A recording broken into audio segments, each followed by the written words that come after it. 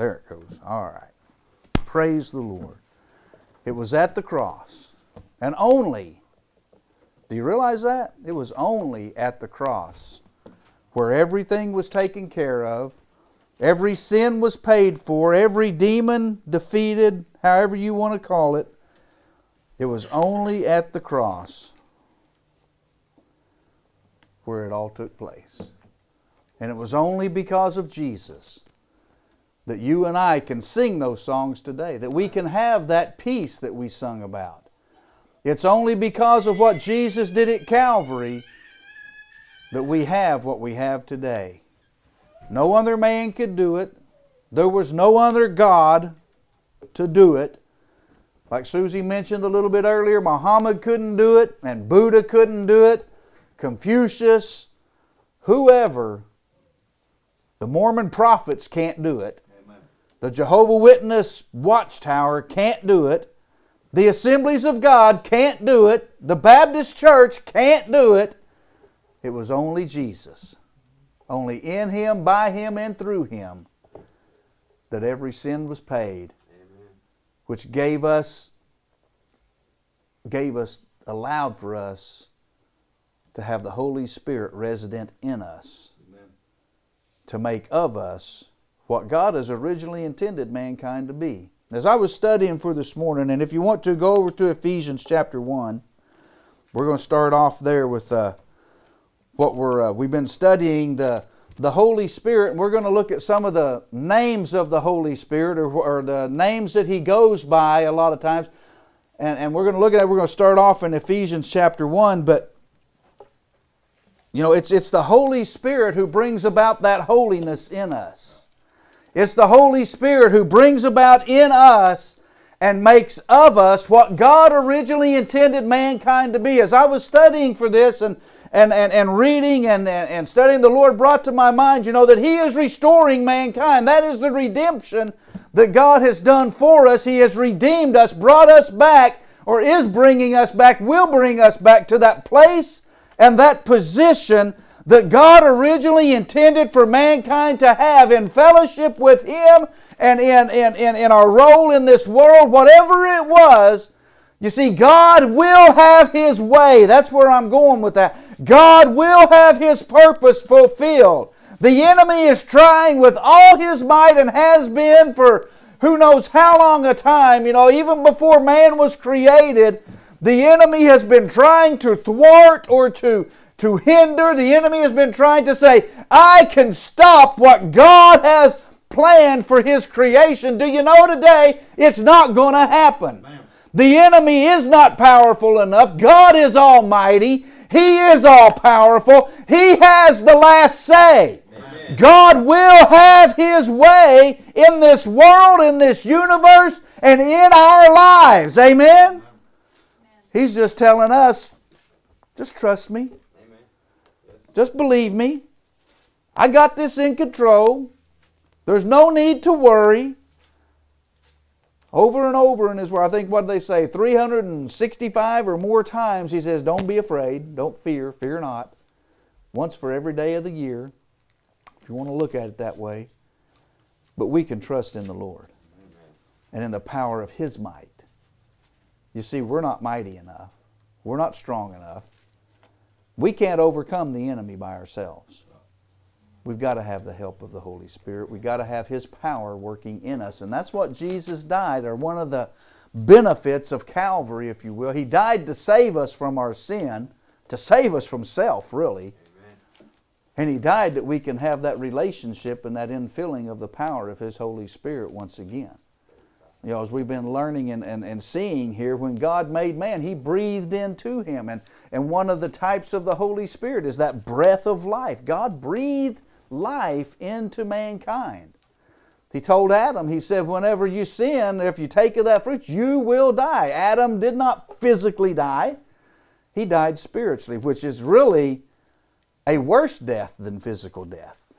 We need to understand that. We need to communicate that to our loved ones. Spiritual death is a worse place, or a worse condition, however you want to look at it, than physical death. Physical death is not the end of everything. Those of us who have loved ones who have passed on, that they've known the Lord, that physical death is not the end of that loved one that we've had in our lives. Amen.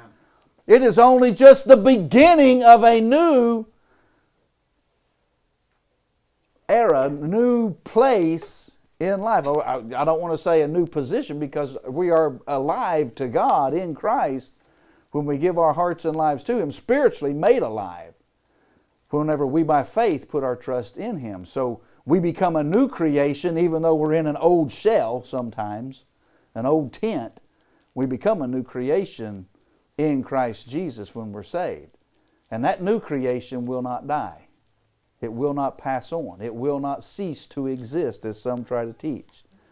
But as we're looking at the Holy Spirit and we're studying the Holy Spirit, I want to just look at a few of the names of the Holy Spirit. Do you know that names are important?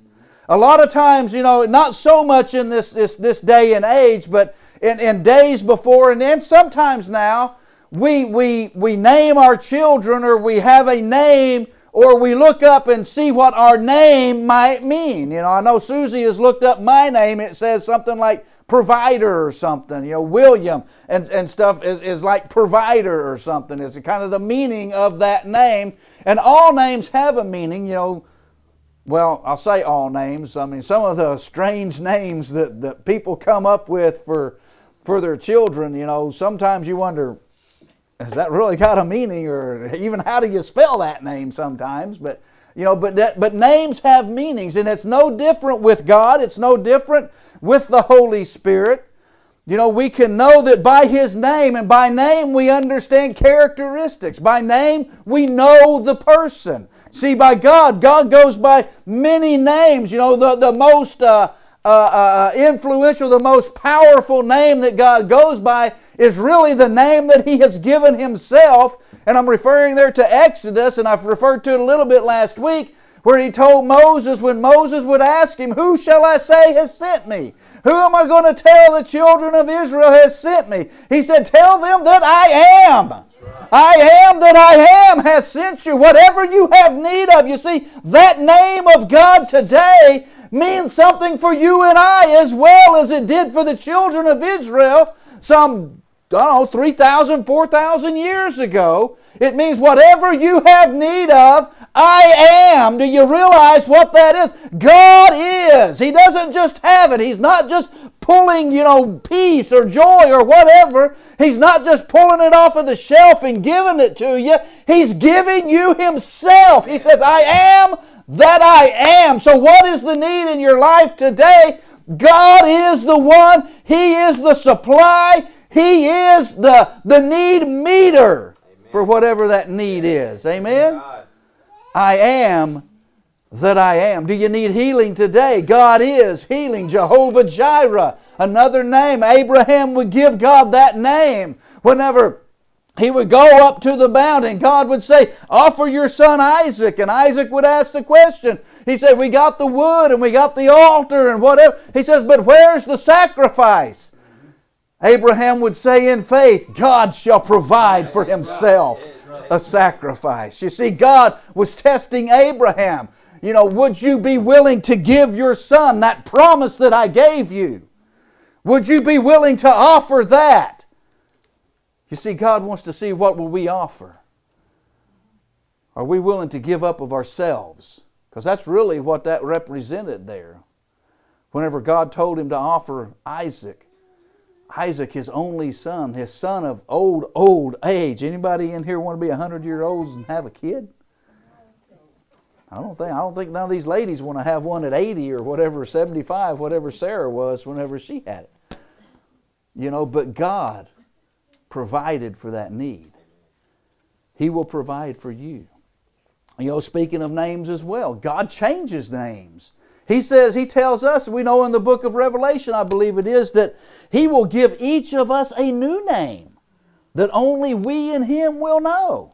You see, God's going to change your name. He changed Abraham's name.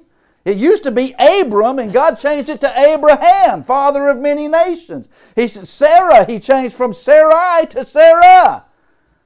He changed Jacob, it was Jacob, or one of them, from surplanter to prince with God. Or Isaac, I think it was Jacob, wasn't it? He changed his name.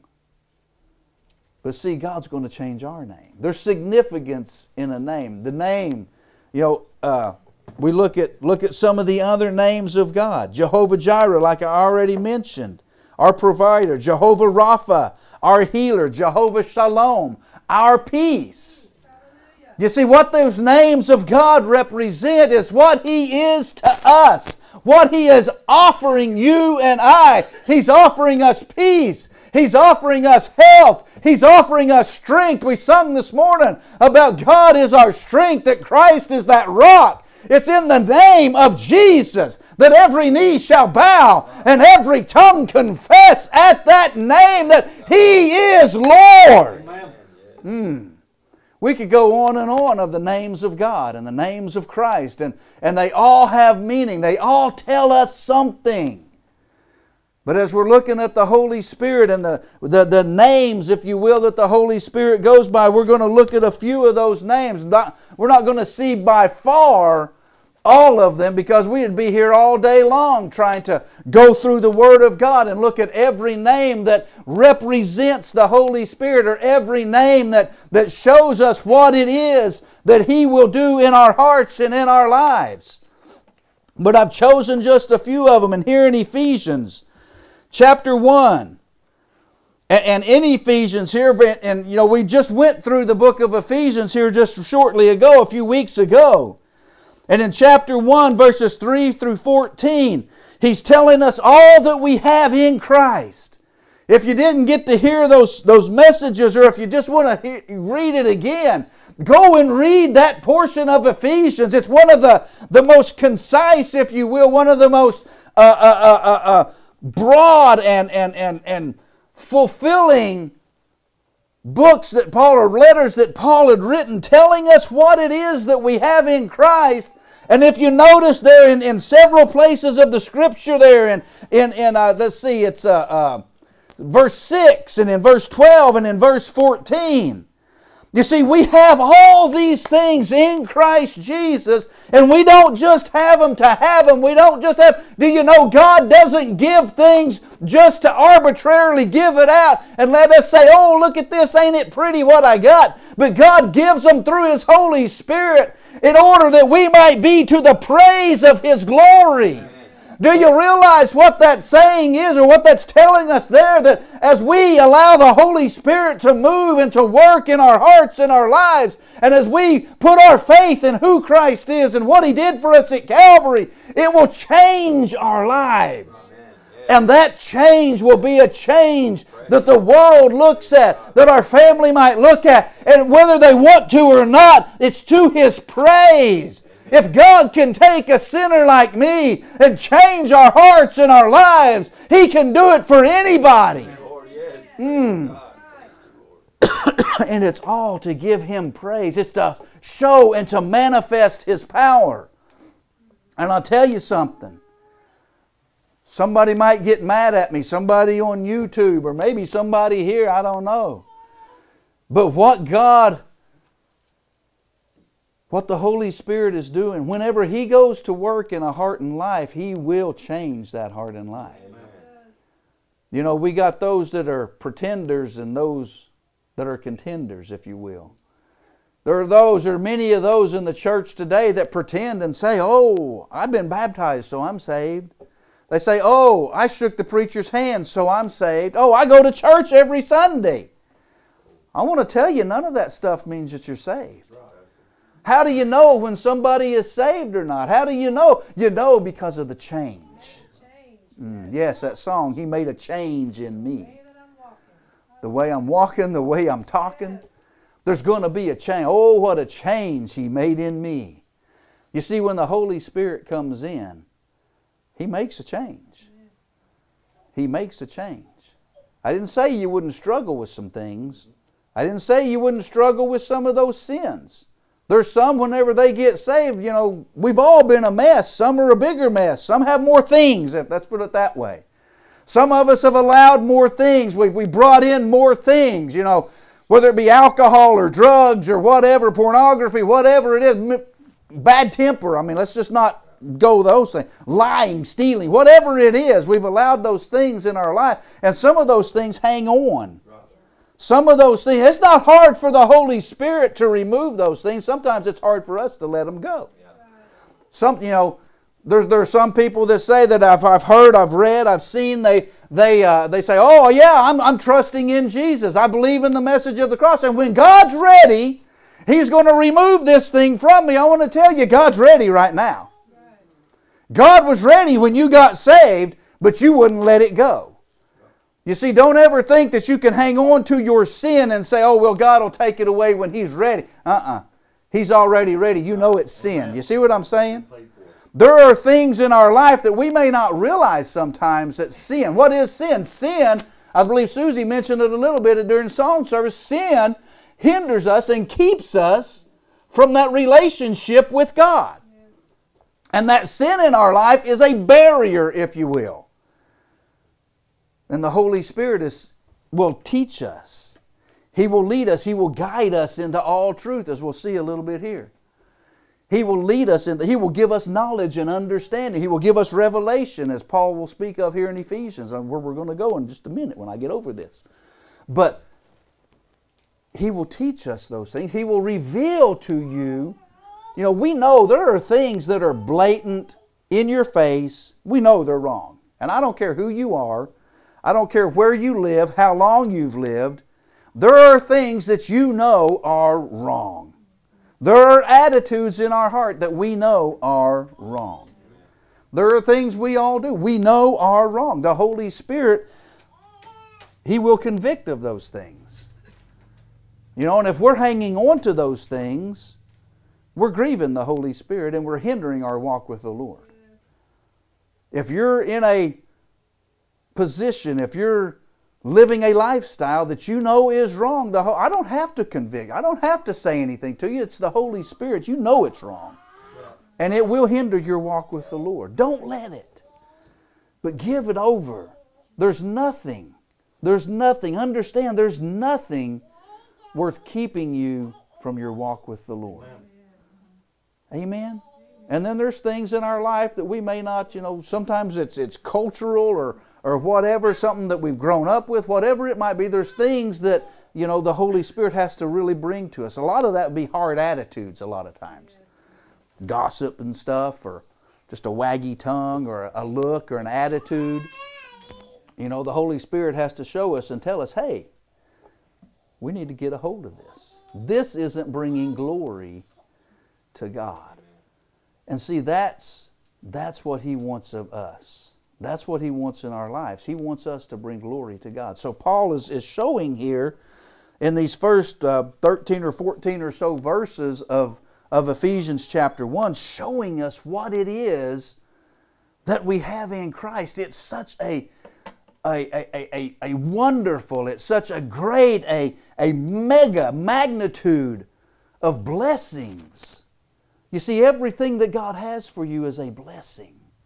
And I've said it before that if God is asking you to lay something aside, it's so that you can draw closer to Him. And the closer that we draw to Him, the greater the blessings there are in your life. Man, if we would just get a hold of that in some things. I'm talking about all of us.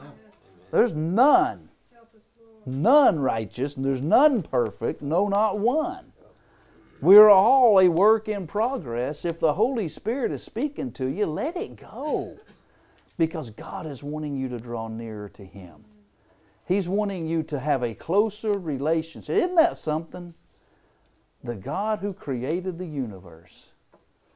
He hung the stars and the planets and everything that we look up in the sky and see in the night. The mightiness and the magnitude of God. And He's saying, I want to fellowship with you.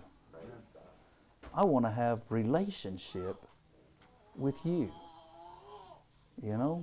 As crummy as we might be sometimes, as jerk as we might be sometimes, God's still saying, I love you and I want to have a relationship with you.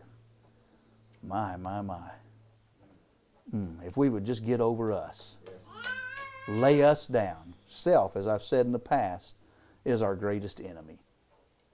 Self is our greatest hindrance. That thing that says, I want this because it's my right or whatever. Me, my, I.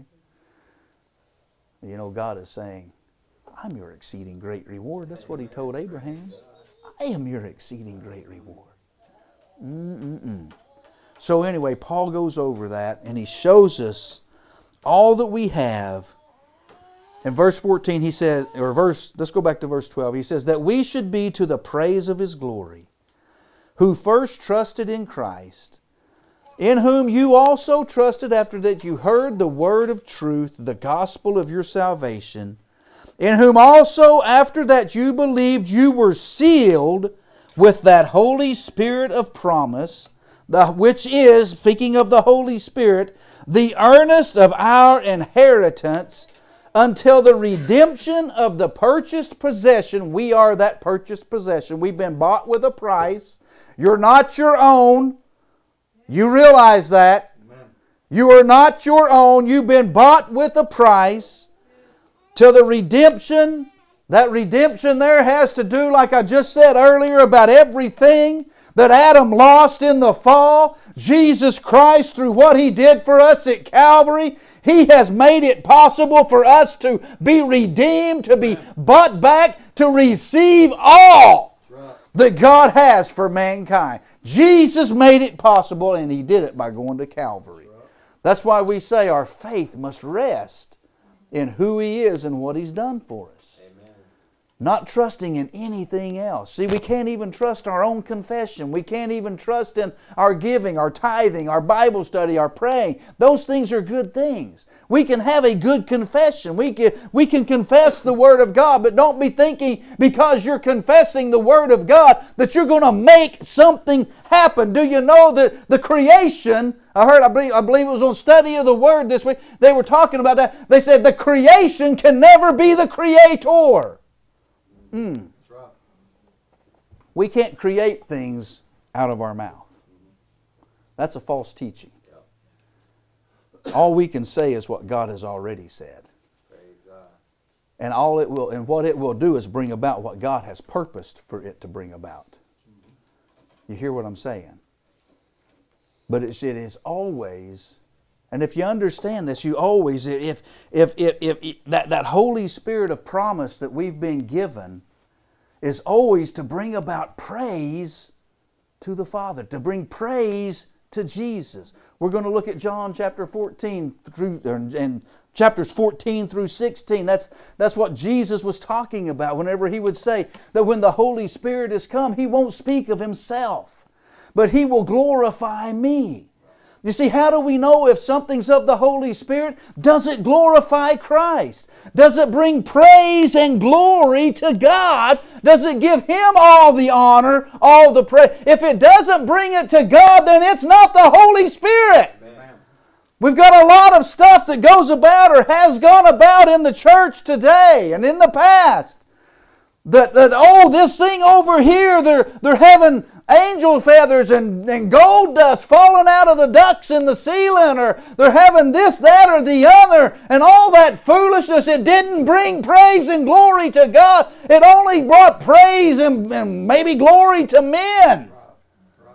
Oh, you got to go hear Mr. Benny Hinn or Rodney Howard Brown or blah. That's the one. No, it's not. It's the Holy Ghost. Yes, amen. It's the Holy Spirit. And He can bring about what He needs to in every heart and life that will trust Him. You don't have to run off over here or over there and hear this one or that one or the other one. But you can get into the Word of God and ask the Holy Spirit, Lord, show me, teach me, lead me, guide me, and He will. It doesn't matter where you're at. Is it wrong to go hear somebody? No. But don't be putting your faith there. Yeah. See, that's the key. Keep your faith in Christ. Amen. Keep looking to Him. And the Holy Spirit will be at work, and Jesus will be praised. Amen. He will be glorified. That's how we know is it the Holy Spirit. So he would say that the Holy Spirit there in verse 14, is the earnest of our inheritance until the redemption of the purchased possession. The buying back, the coming back to Him, the being brought back into that state which He originally intended you and I to be, mankind to be. And that will be to His praise and His glory. To bring back a mess like me, a mess like you, to restore us to that original place and position that God intended for us, for mankind to be. Before He ever created man, He had a purpose and an intent for man. Like I said, the devil's tried to mess that up. But see, in all that the enemy has done, all that he's tried to destroy and to kill and to steal, he will not overpower God. He will not make God's creation into a mess. God is restoring His creation through Christ and by what He did for us at Calvary. Verse 15, he says, "Wherefore I also, after I heard of your faith in the Lord Jesus, and love to all the saints, cease not to give thanks for you, making mention of you in my prayers, that the God of our Lord Jesus Christ, the Father of glory, may give unto you the spirit of wisdom and revelation in the knowledge of Him." So right there we see one of the names of the Holy Spirit. He is the Spirit of wisdom and revelation. That means that the wisdom and the revelation, the understanding and the revealing of all that Christ has done for us at Calvary comes to us by means of the Holy Spirit, and only by means of the Holy Spirit. It's the Holy Spirit who will reveal things to us. Jesus said so much. He said that He will reveal to you whatsoever I have said to you. He will bring it to your remembrance. He will teach you all things. That's the job of the Holy Spirit. He is that Spirit of wisdom and revelation in the knowledge of Him, of God, of Christ, of all that He has provided for us. He says that the eyes of your understanding being enlightened. You're not going to have any enlightenment. You're not going to have any understanding without that coming from the Holy Spirit. You can't know God except for through the power of the Holy Spirit moving in your life. You see, we were in darkness. When the Holy Spirit comes in, He sheds light on things. This world today, they think they're in an enlightened state. Oh, because they accept homosexuality as a norm, or the deviance of everything else that they're trying to teach our kids in school. They think, oh, we're in an enlightened age, and they don't even realize that they're in greater darkness than ever before. And it takes the power of the Spirit to bring that enlightenment to us. Why is the church ineffective today? You know, I've said it in the past. You know, if purpose-driven life and modern church growth movements and this grow your church, a bigger church kind of stuff that's been going on ever since the 80s, if this word of faith confession stuff is all right, it's of the Lord, then why do we see the darkness increasing in the world today? Why do we see the darkness in the church increasing? There is less of an understanding. The Word of God says, "My people perish for lack of knowledge." And they don't want the knowledge. They don't want the Holy Spirit, the one who brings knowledge. How much today, you know, before we started the study on the Holy Spirit, I told you that I'd heard a study that over like 30 or 40% of the church today doesn't even know of the Holy Spirit. They think the Holy Spirit is just some kind of energy like electricity, if they even think He exists at all. Those are people in the church. Why would people in the church have an understanding, not know? who the Holy Spirit of God is, why would they not know how He works and how He moves? It's because it's not being taught. It's because they're not going to the Word of God and not looking in the Word of God to see what it has to say and letting the Spirit enlighten it to them. We are in a time today. The Word of God speaks in the time of old of a famine in the land. We're in a time today, a famine of hearing the Word of God, of knowing the Word of God, of having the enlightenment of the Holy Spirit and the knowledge and revelation that the Holy Spirit brings, because the majority of the church today has said we don't need the Holy Spirit any longer. We don't believe in the miracles of the Holy Spirit. We don't believe that this is of God any longer. The baptism in the Holy Spirit, they needed it then, but we don't need it today, is what they'll teach. And in teaching that, they've pushed the Holy Spirit out of the church. Is it any wonder the darkness has increased? My goodness, we're to the point now in schools. One of my cousins said her son went to school, and on the first day of school in Moore, the teacher said, okay, today you get to decide, are you a boy or a girl? Are you kidding me? We think here in Oklahoma we're okay. Oh, we got... That foolishness is in our schools as well.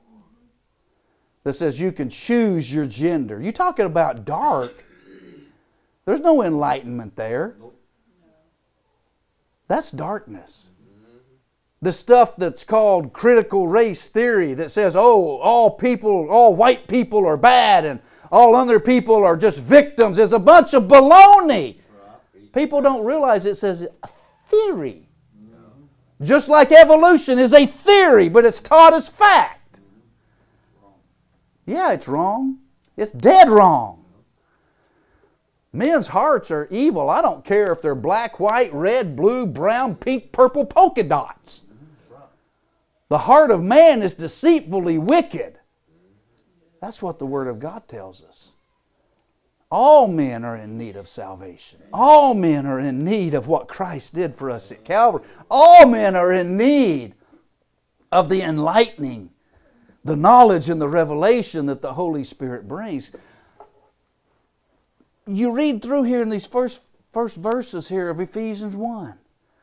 Of all that we have in Christ, and the church is timid to tell somebody about it. Oh, I don't want to say they might get offended. What in the world do you have to be offended about what God has done, what Christ has provided? He's given peace and joy and hope. Amen. I think this world needs some peace. They need some joy. They need some hope. My goodness, the church today, oh, I don't want to offend. Come into our church. We're seeker sensitive. We're seeker sensitive too. We want you to seek the Lord and be sensitive to the leading and guiding of the Holy Spirit. Let Him lead you and teach you. Amen? He will convict of sin. Why? There's a teaching out there that says, oh, the Holy Spirit don't convict of sin anymore. Well, that spirit you're being led by, maybe He don't. He probably don't because He's of another spirit. But the Holy Spirit will convict of sin. The Word of God tells us that. Yes, that is love. Oh, we can't tell them that homosexuality is wrong. That's not love. Yes, that is. Because ultimately the lifestyle of homosexuality, the lifestyle of the drunkard, the lifestyle of pornography, whatever it is going to lead you to a devil's hell. Love says everything you need is in Christ. Love, oh my goodness, God so loved the world that He gave His only Son, that whosoever,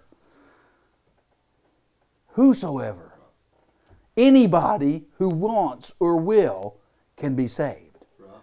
Some aren't chosen for hell.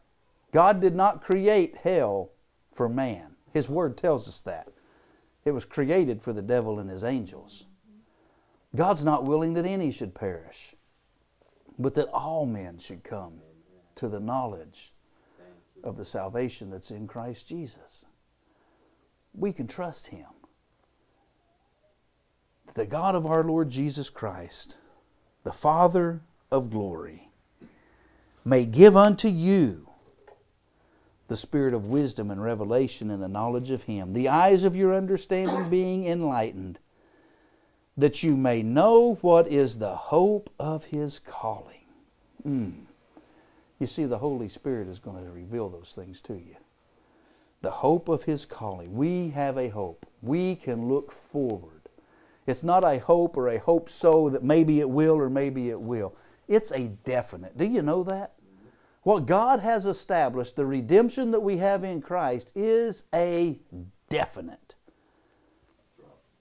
When we put our trust in Him, we don't have to worry.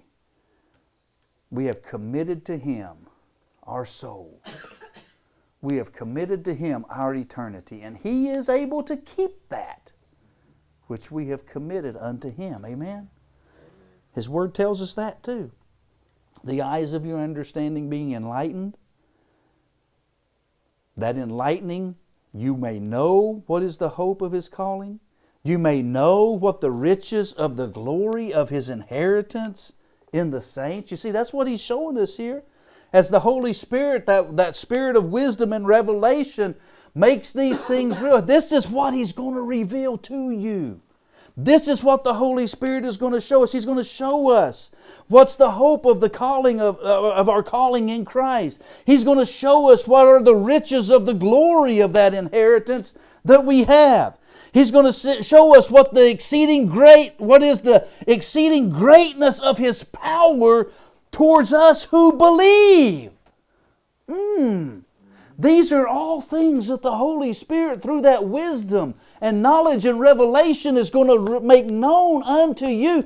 You don't have to be in the dark. You don't have to be not knowing what it is that Christ has done for you, because the Holy Spirit, if you're looking to Jesus, the law of the Spirit of life in Christ Jesus, as we put our faith in Christ, who He is and what He's done, the Holy Spirit will be revealing these things to us. And as He reveals these things to us, as if we get down there to it, He's going to produce holiness, righteousness in our lives. Like I said, when the Holy Spirit comes in and our faith is placed in Christ and Him crucified, we won't remain the same. You won't want to be the same. There's been a change in me. Amen? Yes. What's the exceeding greatness? The over and abounding. You could say the abounding greatness of what we have in Christ. A throwing beyond, that's what the word means. Superior excellence. Surpassing power. It goes over and above. Is what that exceeding greatness is of His power. What is that power? We go over to Romans chapter 8. Verse 11. Whoops, wrong deal.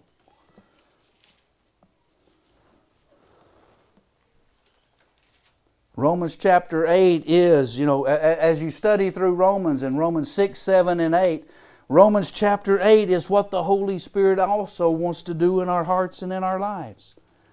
But Romans chapter 8 and verse 11, it says, if the Spirit of Him that raised up Jesus from the dead dwells in you, He that raised up Christ from the dead shall also quicken your mortal body. That means make alive, give you power, give you strength. You'll have His strength, not your own. You'll have His strength. Will quicken your mortal bodies by His Spirit that dwells.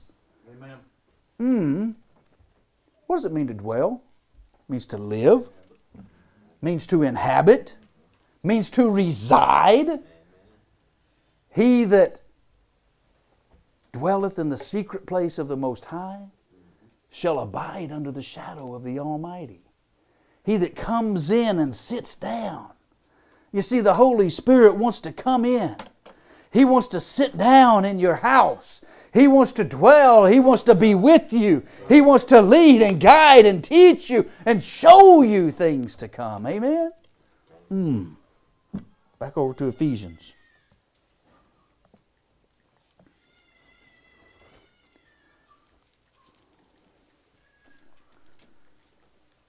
What is the exceeding greatness of His power to usward? Who believe? You got to believe. According to the working of His mighty power. Didn't we just sing that song? Not by might, not by power, but by my Spirit, saith the Lord. His Holy Spirit is that power that we need. He says, far above all principality.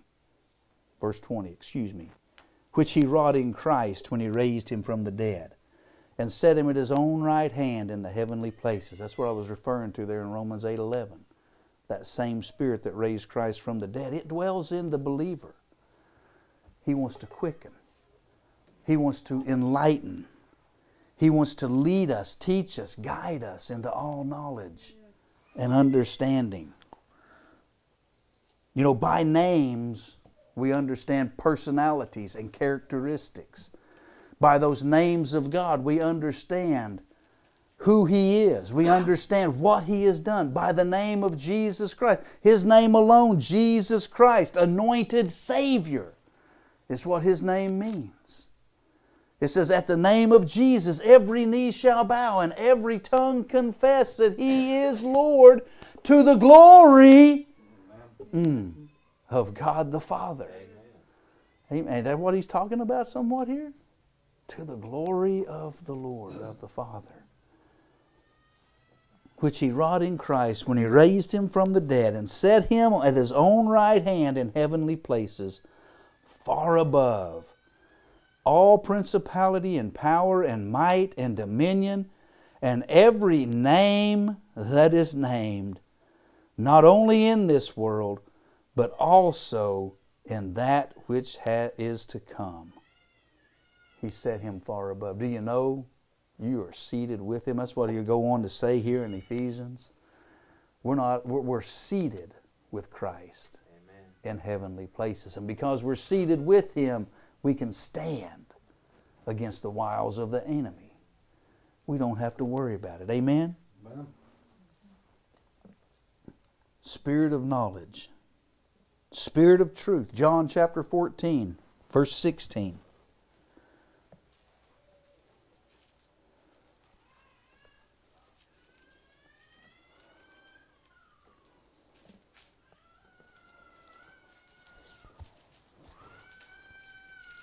Like I said a little bit earlier, we need to be looking in the Word of God. The Holy Spirit. Jesus, this is just before Jesus was to go to Calvary.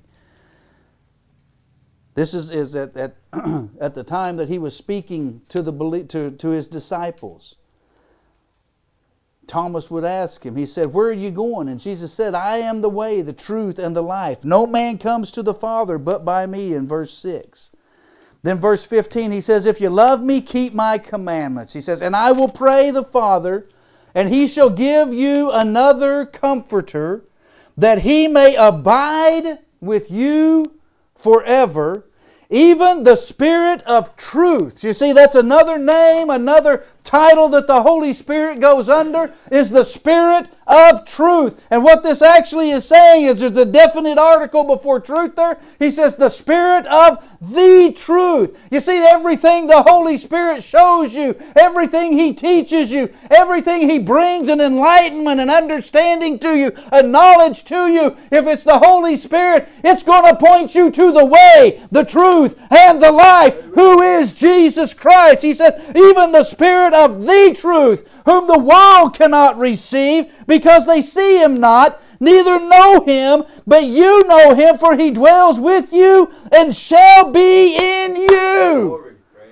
At that time they couldn't receive Him because Jesus hadn't gone to Calvary. Do you know, when Jesus paid the price on Calvary's cross, He didn't just only pay the price for our sin. He didn't just only save us from the power of sin. He didn't only just deliver us from the penalty of sin, but He made it possible that the Holy Spirit could come in and abide.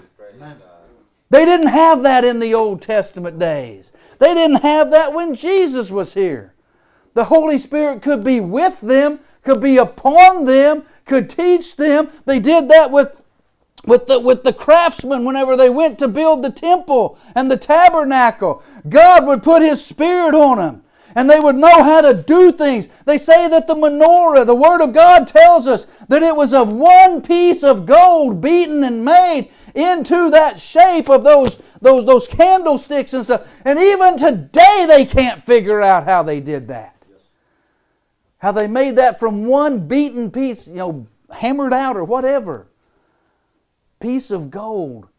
But God gave that knowledge to them to be able to do that by the power of the Spirit. Now it couldn't rest upon, or it couldn't stay there with them, but He came upon them for that certain task in the Old Testament days.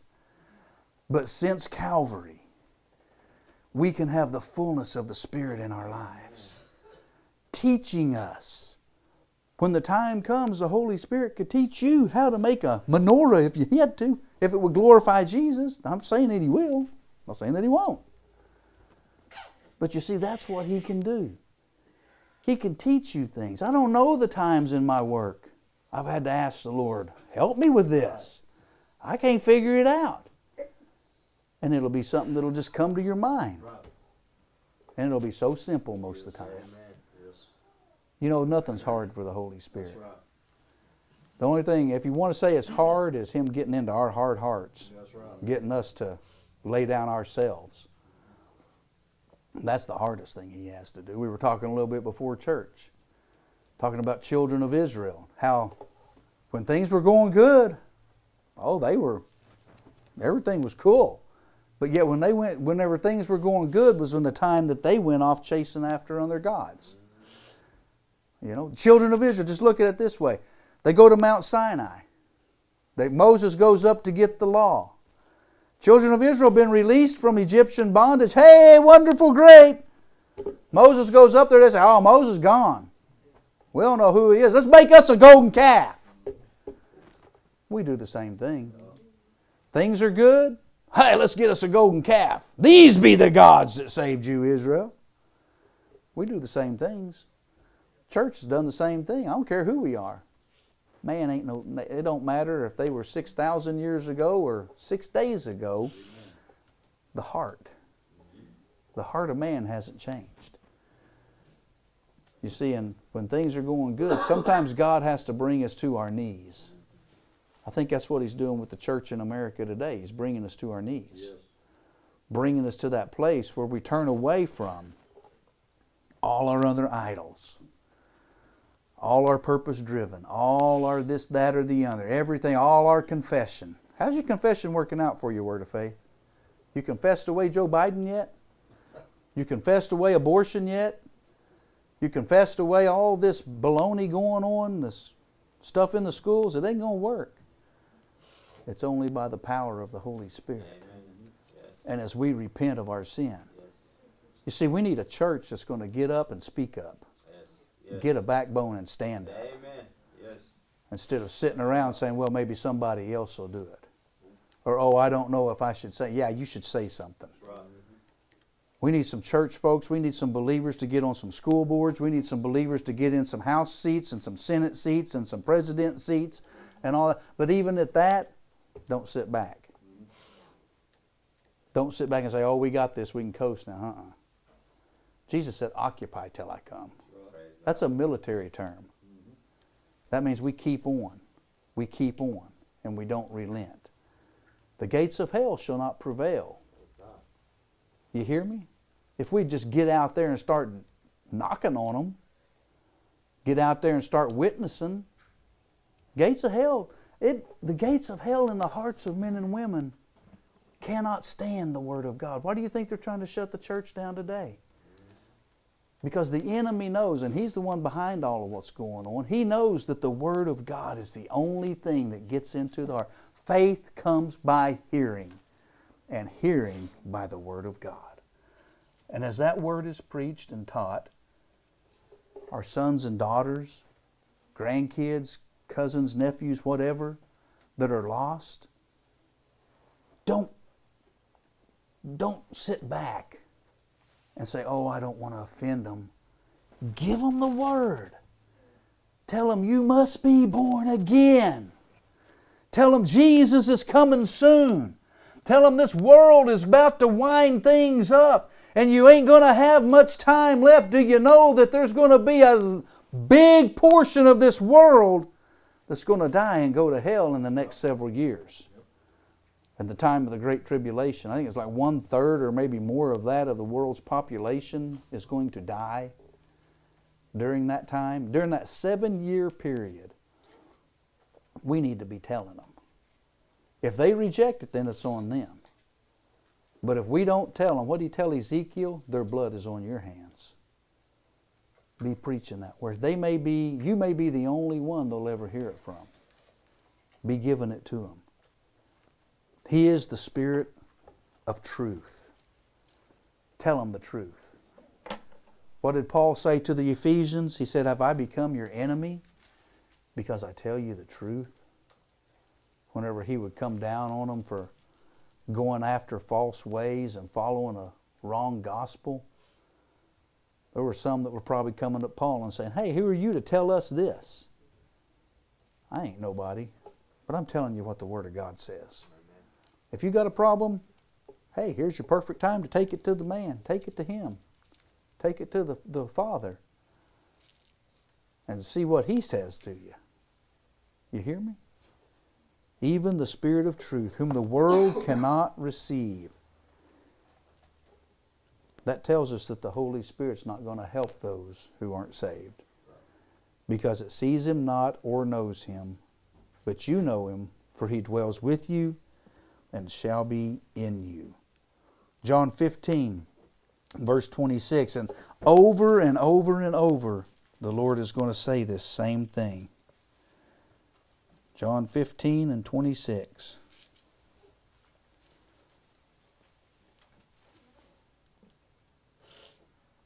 He says, but when the Comforter is come, who's the Comforter?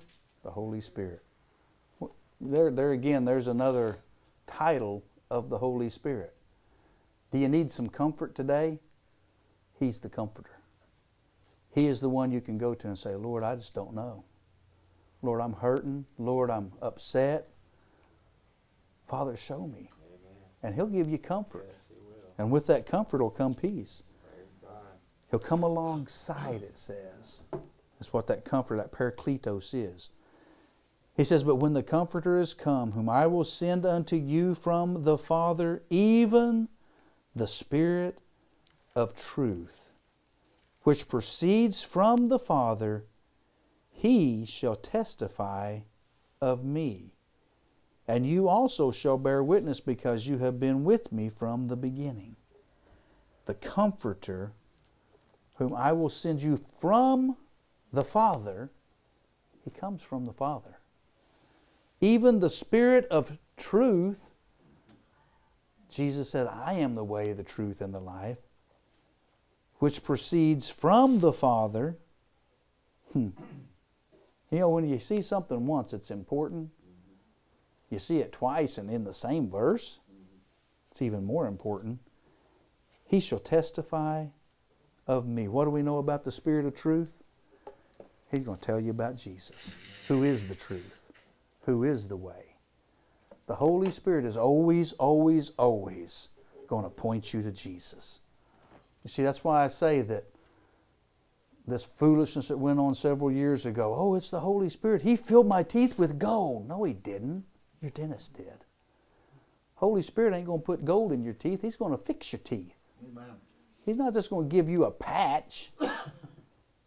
You see, everything God does is perfect. Amen. Everything the Holy Spirit does is perfect. He doesn't do anything 50%. He doesn't do anything 99.99999%. Everything He does is perfect. Amen. You see, the perfection that God created man in has gotten messed up. But God is redeeming us and restoring us to that perfection. Do you realize one day you're going to be perfect? Just as God made you, you're going to be the perfection. You're going to be exactly how God made us one day for those who trust in Christ. Those who don't, they're going to have the reward of the enemy, that hellfire. My, we don't want that. You don't want that. I don't want my children or anybody else to have that. Tell them the Spirit of truth, which proceeds from the Father. 1 John chapter 4.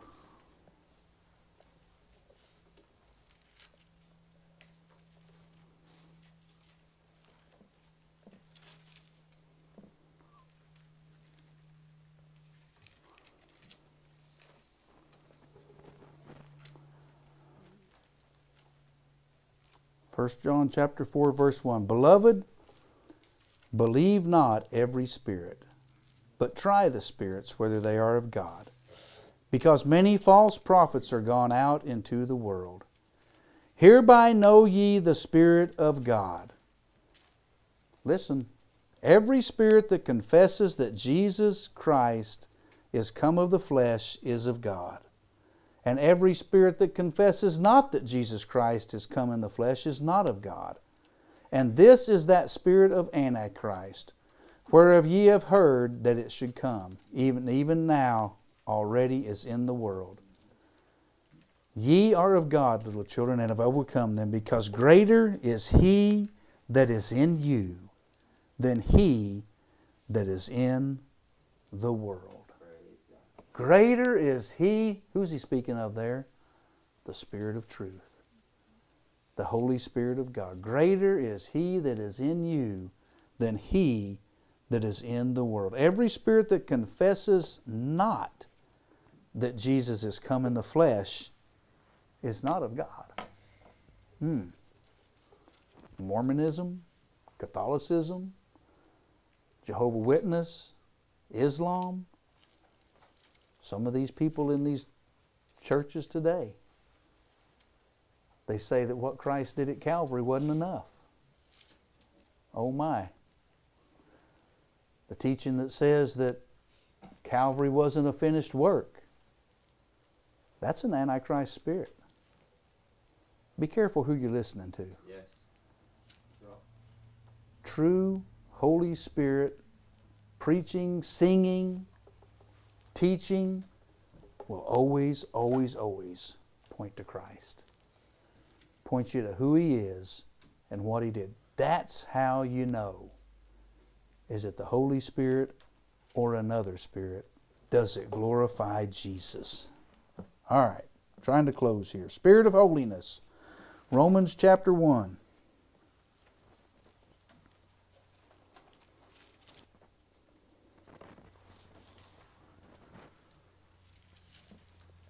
Romans chapter 1. Whoops, let me find the verse. Verse 2. No. Verse 4.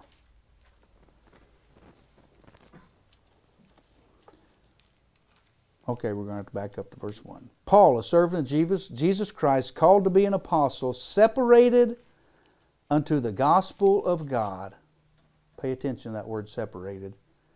Which he had promised afore by His prophets in the Holy Scriptures, concerning His Son, Jesus Christ our Lord, which was made of the seed of David according to the flesh, and declared to be the Son of God with power, according to the Spirit of holiness, by the resurrection from the dead. Paul starts out this book of Romans here.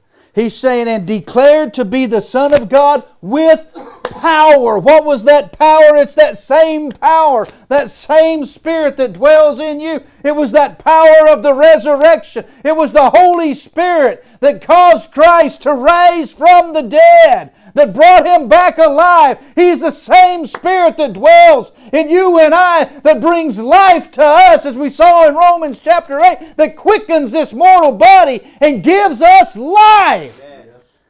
Declared to be the Son of God with power, according to the Spirit of holiness, by the resurrection from the dead. The Holy Spirit, another one of the titles of the Holy Spirit, is He is the Spirit of holiness. That word holiness comes from the Greek word hagios, and it means to separate, to call out, to bring, to take from one position and put in another.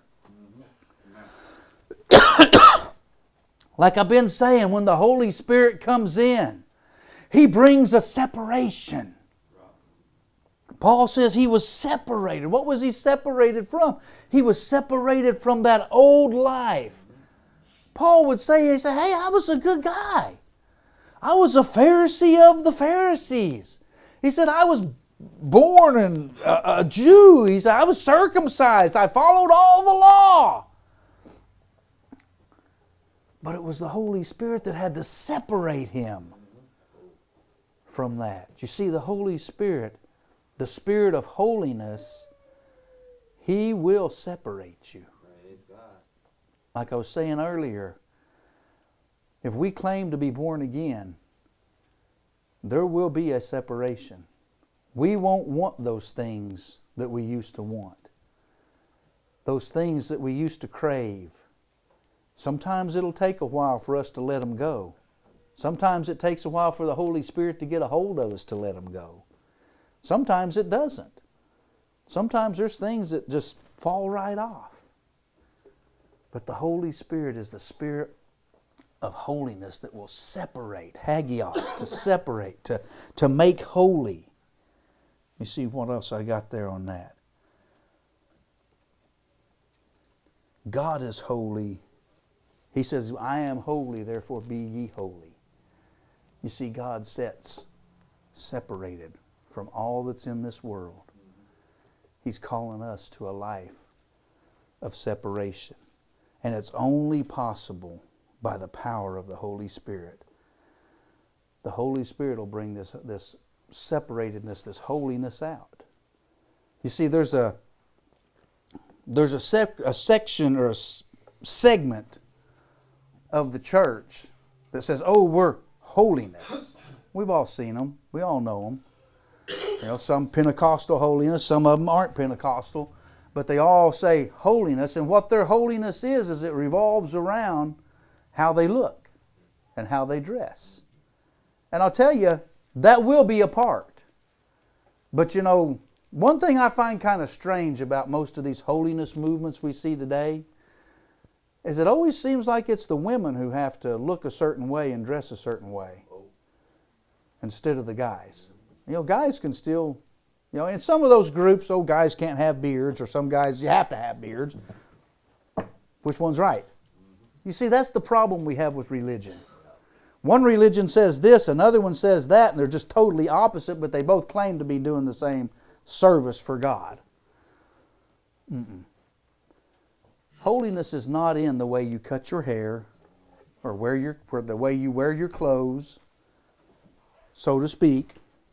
Okay, ladies, whatever, guys, we don't need to be showing everything. You know, there's modesty. You know, Paul talks about that with the braided hair and such. You know, don't be looking like, you know, don't be drawing attention to yourself.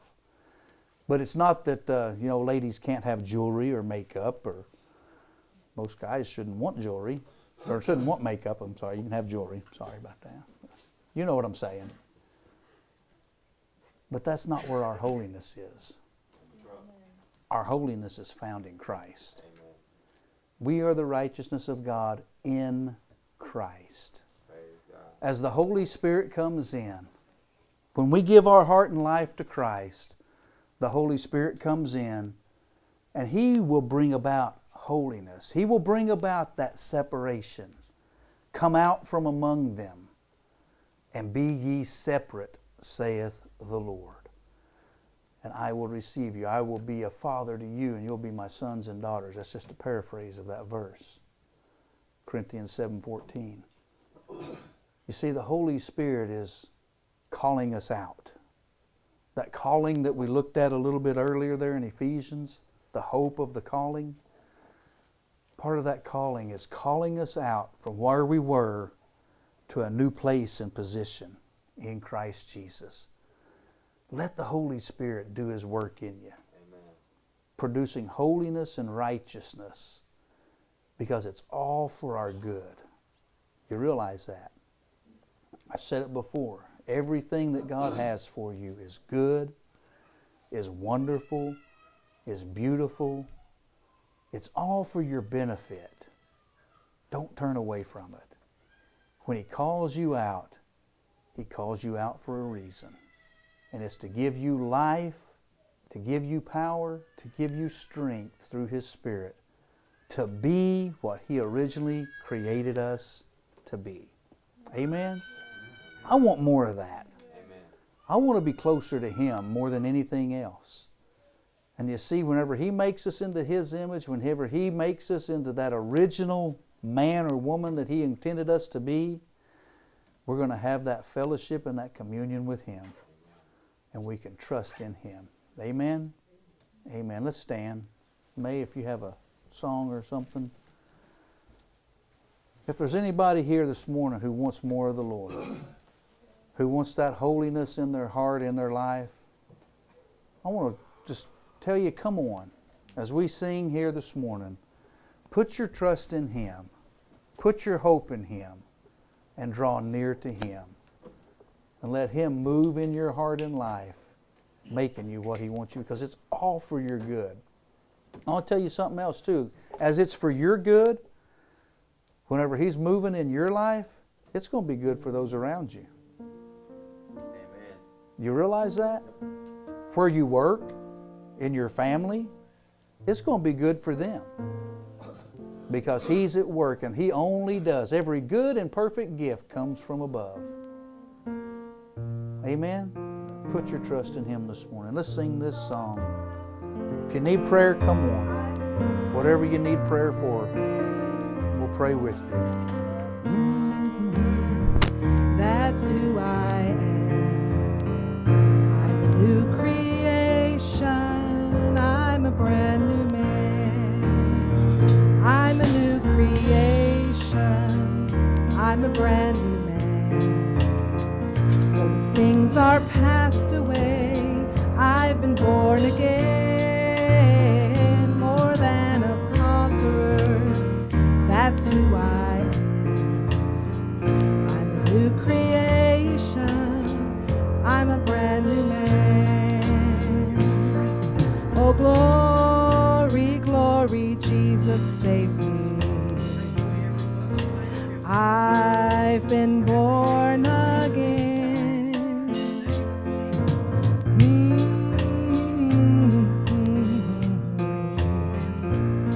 I'm glad, oh glad that I've been born again. I'm a new creation. I'm a brand new man. Things are passed away. I've been born again. More than a conqueror. That's who I am. I'm a new creation. I'm a brand new man. Hallelujah. If you'll sit down for just a few more minutes, we've got something special for you this morning. These little kids go to a private school, Shiloh Christian Academy, and Brighton has memorized, him and his class. Come over here, sweetheart. He has memorized the whole, stay down there, I'm going to come with you, the whole chapter of Psalms 139, and he's going to quote that for us this morning. I'm going to help him. We're going to say it together. Are you ready? Go ahead. O Lord, thou hast searched me and known me. Thou knowest my down sitting and my uprising. Thou understandest my thought afar off. Thou compassest my path and my lying down, and art acquainted with all my ways. For there is not a word in my tongue, but lo, O Lord, thou knowest it altogether. Thou hast set me behind and before, and laid thine hand upon me. Such knowledge is too wonderful for me. It is high, I cannot attain unto it. Whither shall I go from thy spirit, or whither shall I flee from thy presence? If I ascend up into heaven, thou art there. If I make my bed in hell, behold, thou art there. If I take the wings of the morning, and dwell in the uttermost parts of the sea, even there shall thy hand lead me, and thy right hand shall hold me. If I say, surely the darkness shall cover me, even the night shall be light unto me. Yea, the darkness hideth not from thee, but the night shineth as the day. The darkness and the light are both alike to thee, for thou hast possessed my reins. Thou hast covered me in my mother's womb. I will praise thee, for I am fearfully and wonderfully made. Marvelous are thy works, and that my soul knoweth right well. My substance was not hid from thee, when I was made in secret, and curiously wrought in the lowest parts of the earth. Thine eyes did see my substance, yet being unperfect, in thy book all my members were written, which in continuance was fashioned, when as yet there was none of them. How precious also are thy thoughts unto me, O God! How great is the sum of them! If I should count them, they are more in number than the sand. When I awake, I am still with thee. Surely thou wilt slay the wicked, O God. Depart from me, therefore, ye bloody men, for they speak against thee wickedly, and thine enemies take thy name in vain. Do not I hate them, O Lord, that hate thee? And am not I grieved with those that rise up against thee? I hate them with perfect hatred. I count them my enemies. Search me, O God, and know my heart. Try me, and see if there be any wicked way in me, and lead me in the way everlasting. Psalm 139. Good job, good job, good job.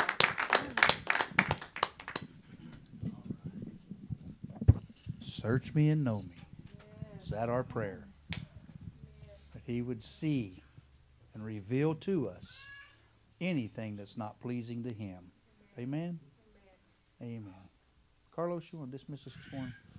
Dear Father, Lord, we thank you, Lord, for the privilege for having us here, Lord. We thank you for your word, Lord. We thank you for your spirit, Lord, that's been in this place, Lord. We thank you, Lord, for everything that you're doing, Lord, and that you're going to do for us, Lord. We're believing in you, Lord, and what you can do, Lord, because you're a mighty God, Lord, and we believe in you, in your power, Lord. We believe in everything that you can do, Lord. Lord, take all that doubt in our hearts, Lord. Take away all the stuff that's in there, Lord. We ask you, Lord, to help each and one of us, Lord, in our daily work, in our daily labor, Lord, in our families, Lord. We ask you, Lord, to continue guiding us through your spirit, Lord. We thank you for everything, for Pastor Tommy and Sister Susie, Lord, for what they're doing, Lord. We're so grateful, Lord. We thank you for everything. In Jesus' name we pray. Amen. Amen. Don't forget about Tuesday evening and Thursday. Hope at 7.